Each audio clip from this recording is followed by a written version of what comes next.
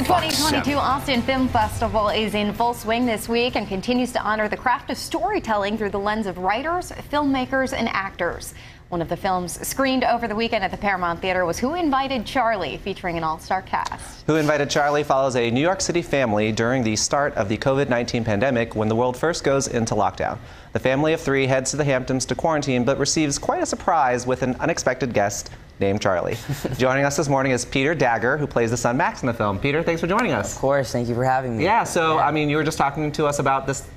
It's your first feature film. Yes, it is. Talk to us a little bit about how awesome it was working on this film. It was incredible. It was a dream. I'm still sort of getting over it, and being here at the festival and celebrating the film sort of just like brings back all those memories, and it was an incredible experience with the all-star cast, as you mentioned, and we had a great team behind it, a great director, a great DP, great producers, great writer. It was really a dream for it to be my first film. Yeah. The writing was great. Cinematography, absolutely beautiful. Donnie and I had the chance to see the screening. Yeah.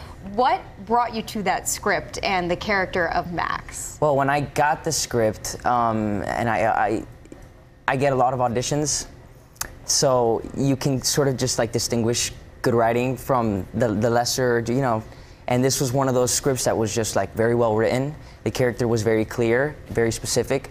So immediately I was drawn to it, and I got together with a friend. We put this on tape. We put the audition on tape, and you know, it was just something I was immediately compelled to, and I wanted to work on it. And luckily, you know, after meeting the creatives, I got it, and I was able to be a part of it. Yeah, but it was incredible. I knew it from the get-go.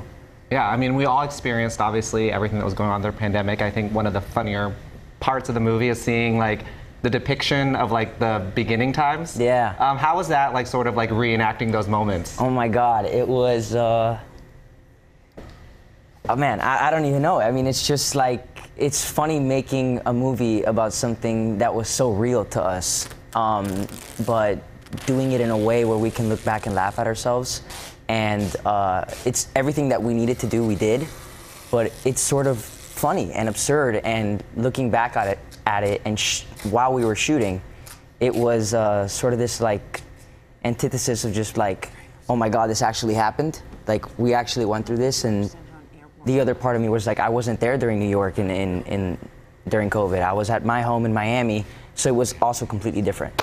So it was interesting. It was like going through it again with new parents and and a new house. So it was interesting, yeah. Absolutely. There are some seasoned actors that are also in the film alongside you. We have Jordana Brewster, Reed Scott, and Adam Pally. What was it like working with them, among others?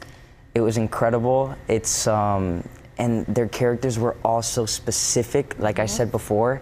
So you really got to see like a different version of everyone. Adam was so light and on his toes and on his feet, just like an improv genius, and he was just constantly adapting. Reed was so intimidating. I said this when we did a callback in the Hamptons. With him, I didn't feel like I had to act once they called action, because, you know, Reed, I was so easily intimidated by Reed while we were shooting, because he would come in full force, say, hey, what's going on, what's going on? And he was on those calls, and all you have to do is listen. And you're in it, and then you can, wow, how would Max react to this? Yeah. And Charlie's just, Adam's just a joy to work with, and he's a goofball, and he's cracking jokes in between takes, and it's easy to just jump in with him. So probably some improv moments there as well. Oh, yeah. Yes. I mean, once you see the film, it's just, there's so many great improv moments, yeah. So this is your first time here in Austin? First time, and I love it. We will be coming back. I will be coming back. It's such a great city, and it's funny, you think about Texas, and I hear, I'm also very young, so I haven't traveled a lot, but I hear like Houston and Dallas, and coming to Austin, I mean, what an atmosphere. It's people that appreciate film and art, and it's sort of just like, it's a beautiful. Nice. Well, yeah, I mean, we both love the film. It's so like, I think I was telling Jane about it, it's like sweet, it's like poignant, it's funny, there's so many great moments from it, so. What are we gonna get from you next? What's the next thing on the horizon? Oh yeah, well, I just, a couple months after we wrapped on that, I just finished shooting about 2 months ago, Insidious. It's a scary movie franchise, and yeah, I'll be in the next Insidious movie, and now I'm just sort of auditioning again, and in the works for a couple of things, and we'll see if anything, you know, happens. Very cool. But, exciting things in Quite a store change for you. from this film. Yeah. Quite a change. absolutely. Quite a change, yeah. Well, Peter, thank you so much for joining us. We appreciate No, you seriously, being here. thank you for having me. so awesome. Thank you so much. And thanks for loving the film, yeah. Absolutely. It was great. And the Austin Film Festival continues until Thursday of this week. For more information, you can head to austinfilmfestival.com.